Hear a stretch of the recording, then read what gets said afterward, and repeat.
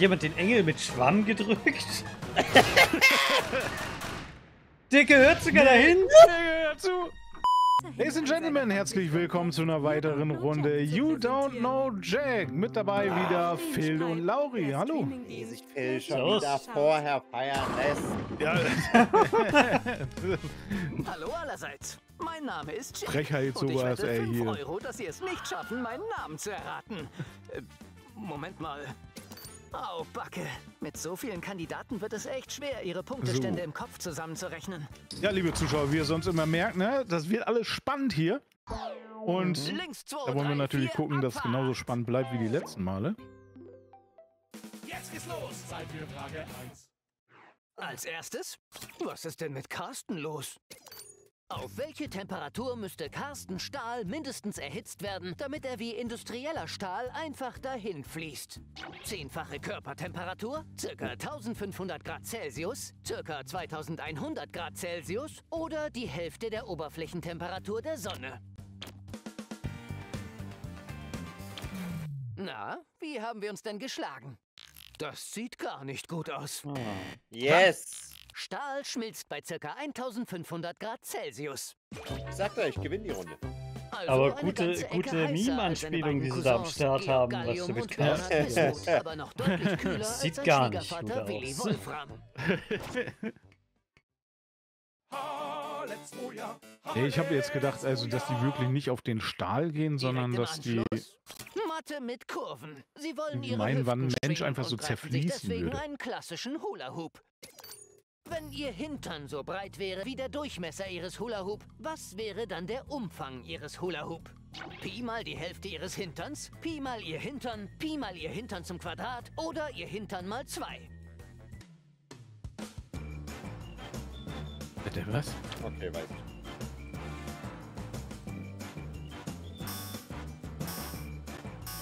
Ich habe keine Ahnung. Hä? Was haben Sie geantwortet?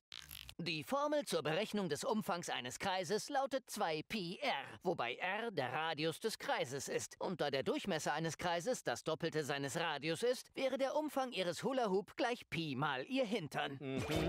No! Also die Frage war ja mal komplett für'n Arsch. Läuft. Kann wir uns so weitergehen? Nee, auch echt nicht, ne? Darf ich vorstellen? Auch Heiler Ja, müssen mal schwer dich nicht, Phil, tanken. du gewinnst Und eh wieder. Oh, das ist ein Fall für Sekt oder Selters. Na, Sekt oder selber. Oh, ich krieg wieder einen Nagel. Ich lese Ihnen gleich 7 Namen vor und möchte bei jedem von Ihnen wissen, ob es sich um einen Charakter in World of Warcraft handelt oder um eine Tankstelle in Deutschland. Denken Sie Interesting. nicht zu Okay. viel nach. Sie haben nur ein paar Sekunden Zeit für die Entscheidung zwischen World of Warcraft oder Gibt es so viele Tankstellen Und Sie machen das alle unterschiedliche zusammen. in Deutschland? Ja, Also keine konzentrieren Ahnung. Sie sich. Jetzt Ich geht's habe ab. keine Ahnung. Adal.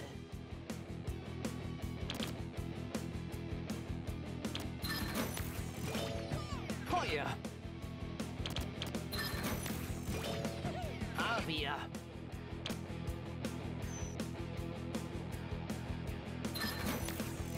Ah, shit, ich hab zu spät gedrückt. Ronin. No! Jack will den Nagel haben. Ja. Star. Na, Jack, wir haben beide einen Fehler gemacht für den da haben Nagel. ja fast alle gar keine schlechte Figur. Das war easy, muss ich Machen wir sagen. weiter. Ja, also, bis auf die eine Tankstelle, die ich nicht zugewiesen habe. Ronin. Genau. Die nächste Kategorie lautet das Ich bunte dachte mir, da heißt doch bestimmt keiner Astronomenmalerei. Ronin, das ist eigentlich hier eine liegt noch ein Bezeichnung und Glückskeks kein von der Name. letzten Das Weihnachtsfeier sind rum. Bücher, wird schon noch die gut habe ich sein. sogar hinten stehen. Mit Ronin. Ich hab ja total vergessen, Astronomen waren dass das da auch noch Gute, Zettel drin ne? sind. Astrologen sind die Schwachsinnsleute und Steht hier Astronomen drauf. Genau. sind die Guten. Ja, ich glaube schon. Genau. Es meine ich. dreht sich nicht alles nur um dich. Welcher Astronom würde dieser Aussage nicht zustimmen? Kopernikus, Galilei, Claudius Ptolemäus oder Carl Sagan?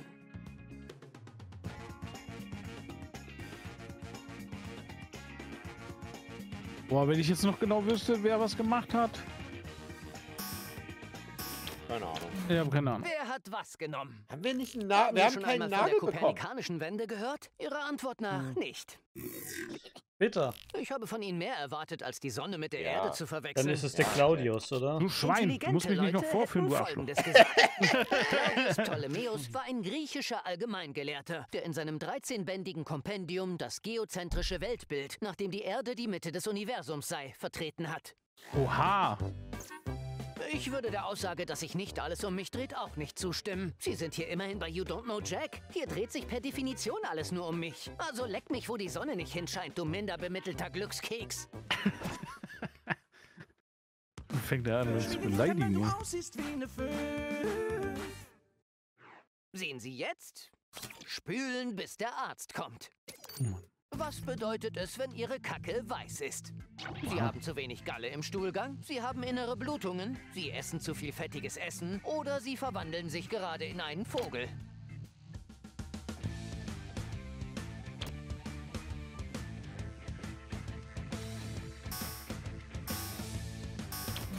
Was haben Sie alle gewählt? Okay, ich will mal für Sie hoffen, dass das falsch ist. Ich glaube, Sie sind auch so schon Vogel genug. Ich bin beeindruckt. Keiner von Ihnen lag richtig. Ach, schade. Weiße Kacke ist ein Zeichen dafür, dass Ihnen die Galle im Stuhl fehlt. Ich wusste Keine nicht, dass wir Sorge, regelmäßig Sie können Galle sich irgendwo einen kacken. Eimer Galle kaufen. Aber Ich auch nicht. dann müssen Sie sich natürlich noch überlegen, wie Sie die in den Hintern bekommen.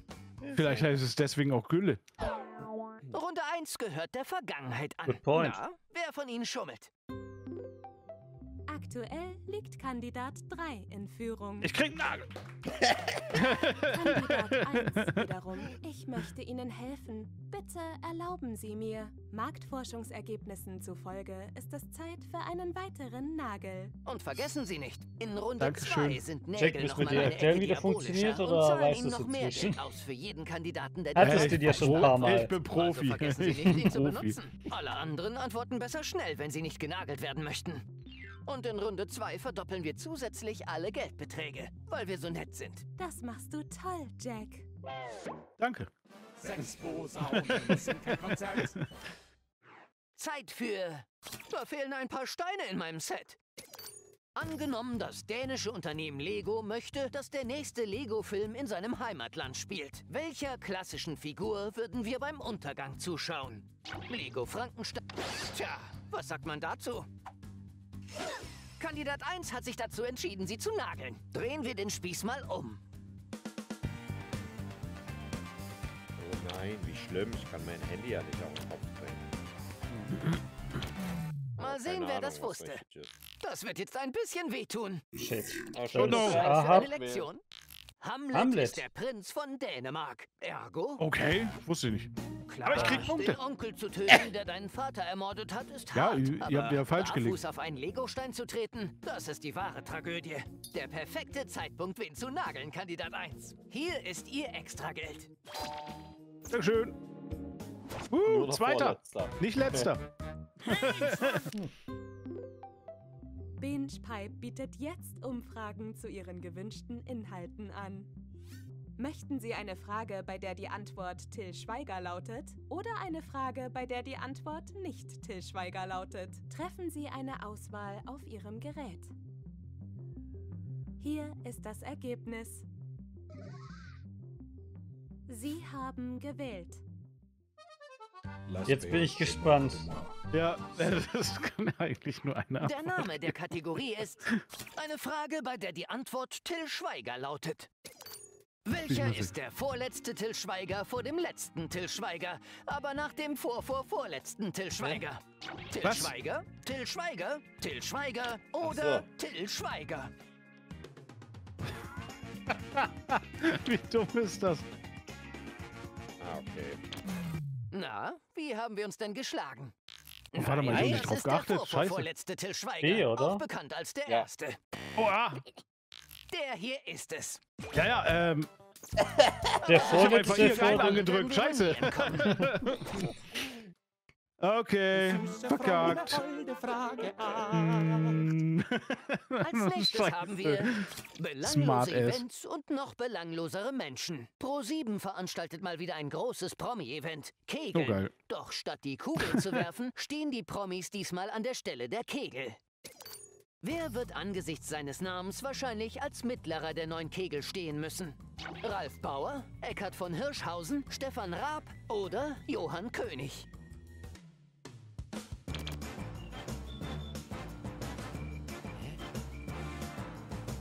Vermutlich haben die einzelnen Kegel Namen. Aber ich wüsste nicht welchen. Keine Ahnung. Okay, wer hat was geantwortet? Wenn der umfällt, ist immerhin direkt ein Arzt da. Der mittlere Kegel, Position 5, Natürlich. wird König genannt. Macht doch Sinn. Ebenfalls bei Er ist in der den Mitte und wird ProSieben von allen anzufinden, Bauern das große geschützt. ProSieben Hab ich Promi mir auch Bleistift gedacht, ja. anspitzen, das große ProSieben Promi Stadtland Fluss, Ja. das große Hast mal ProSieben aufgepasst, du Promi Bauer. Wattebäuschen werfen und natürlich Joko und Klaas gegen die Grenzen des guten Geschmacks. Fernsehen, Leute, Fernsehen. Bringt er noch eine Joko und Klaas Anekdote?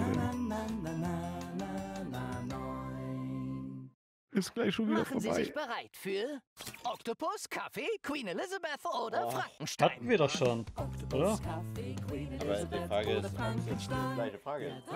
Gute Frage, ja. Ja, genau. Wer weiß, was das für eine Frage sein wird. Wird durch Galvanismus erzeugt. Ah, Oktopus, Kaffee, Queen Elizabeth oder Frankenstein.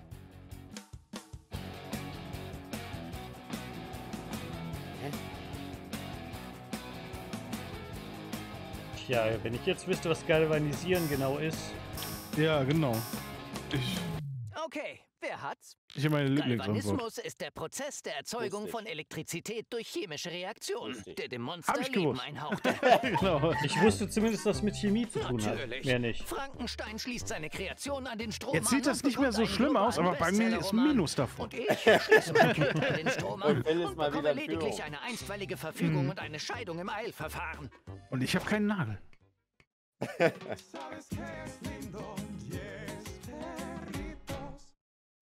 Die Kategorie lautet eine Oliver-Welke-Frage.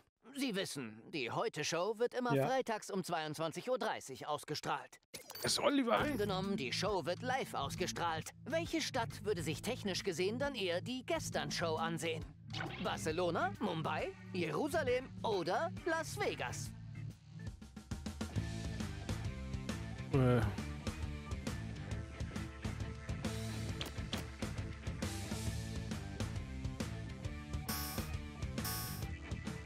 Müsste das sein, Und oder? was haben Sie geantwortet? Sorry, keine zweiten Chancen. Nein, dann ist Ich schlage C. vor, Sie Hinterher. nehmen sich eine Schaufel und fangen B. an zu graben, denn Sie lagen alle falsch. Die Als ob Heute-Show wird im Jerusalem Sommer nicht in weit Mumbai genug- um 4 Uhr nachts laufen. Daher sehen die Also Zuschauer ich wusste, es technisch ist gesehen Las die Vegas oder Gestern-Show. Mumbai, aber ich dachte, im Osten geht die Sonne Hierzulande auf. könnte man die Sendung Ja. auch umbenennen. Also Wie ist es wär's da mit ja Die Witze von gestern. früher. Bei denen ist es schon jetzt der nächste Tag. Genau, und Las Vegas wäre Stimmt, ja ich ganz hatte die links. falsche Logik stimmt. angewendet. Ja. Naja, wir haben alle reingeschossen. Und jetzt Ja. heißt es Jack Attack. Wenn Sie einen Begriff sehen, der zur Kategorie gehört, tippen Sie Da, auf wo Ihrem wir rein Gerät war. darauf. Seid ihr bereit? Je später Jo. Sie Ihre Antwort geben, desto... Oh, Sie wissen, was Sie tun. Na gut. Oh Gott, das Hier wird wieder kommt schlimm, der ey. Fingerzeig. Die Form des Einzelnen. Anscheinend hatte die Druckerei nur noch Versager auf Lager. Viel Glück.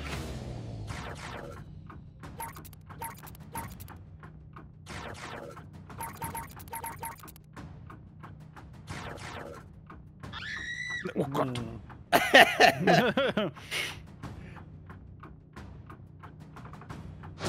Scheiße.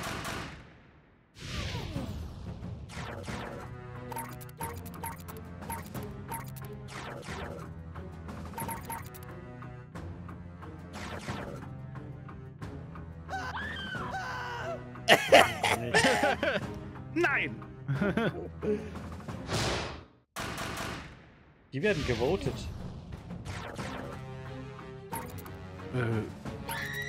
Was? Mann.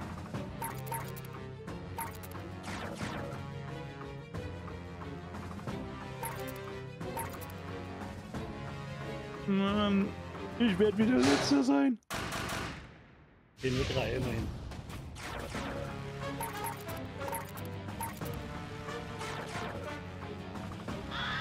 Jetzt.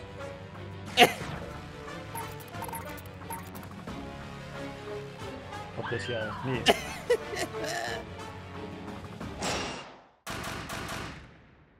Verfalle wäre auch gewesen. Ja,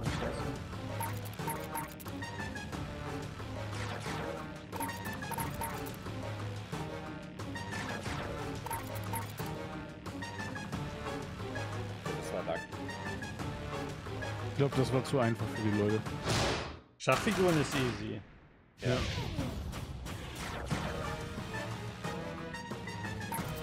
Keine Ahnung. Bitte was? Keine Ahnung.